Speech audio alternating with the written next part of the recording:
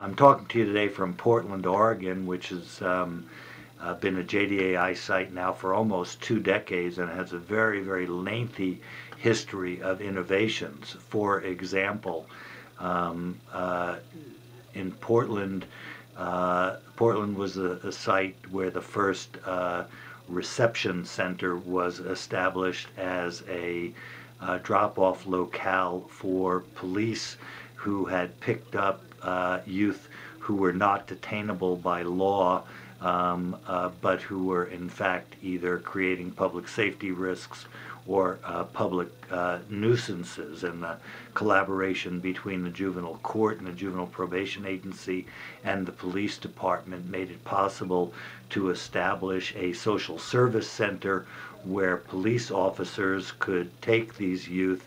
That social service center would work to reunite kids with family or to provide interim services as necessary. And the most important thing, I suspect, aside from the fact that these kids were not being brought unnecessarily and inappropriately to detention, was that we got the cops back on patrol quickly. And they didn't have to play babysitters to the cops, and they knew that the kids and their needs would be attended to in a responsible and timely manner.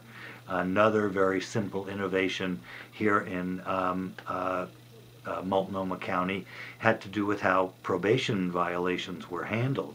When Multnomah first began to do detention reform, about 40% of its average daily population in secure detention were kids who were violating probation, primarily rule violations. And what we noticed were a number of odd patterns. For example, whether you would detain for violating probation seemed to depend more on who your probation officer was than on the seriousness of your violation or the seriousness of the risks you posed to public safety. And so what folks in Multnomah County did was to construct a structured approach to responding to probation violations as a function of the seriousness of the violation and the seriousness of the risk that the child posed, and a system, by the way, that not only enhanced the range of options available to probation staff, but precluded them from using detention until they had in fact tried all the other options that were available to them.